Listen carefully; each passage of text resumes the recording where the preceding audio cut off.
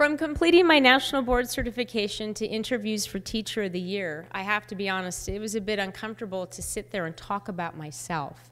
You know, the I factor that can make or break your success. But success may begin with the I. However, it is the we that makes the journey worthwhile. And in the end, it's true magnificence. My inspiration comes from my students, such as Miriam, my administration, who has supported and believes in me and our educators in our district, my colleagues who each and every day make miracles happen in the classroom. And even after hours, when we get together and we've had a few too many lattes, we have figured out how to solve all the world's problems. And we're ready to tell everybody about it at school the next day.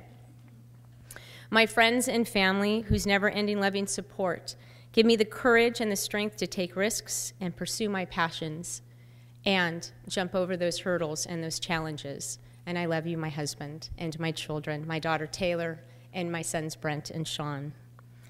This summer, I stumbled upon a question that was written on a wall. What would you attempt if you knew that you could not fail? Well, the first thing that came to my mind was the possibilities are infinite.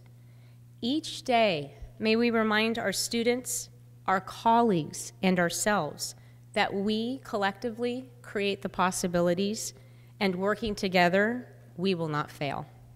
Thank you.